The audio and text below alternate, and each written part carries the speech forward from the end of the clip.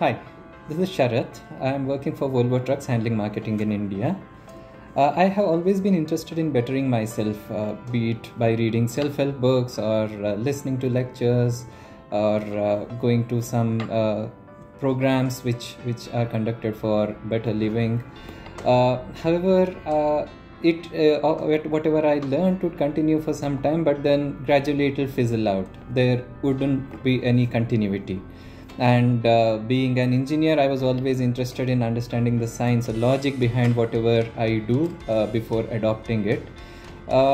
So I was always wondering, pranayama and yoga or meditation, how good are these in comparison with whatever I have been following? Like I go for a jog, I go for cycling, which brings out the sweat in me. How can yoga or pranayama be better than any of these? So this IWSP program actually busted a lot of myths I have been carrying, or traditionally the information that has been fed into me, be it in terms of diet. For example, whatever beliefs I had about milk or coconut oil, they were comprehensively busted that no, this is how it is. These are the nutrients or ingredients in what you are eating. So know that before you consume it. It was kind of all the jigsaw puzzles I had was put in a single place in a holistic manner through this particular program.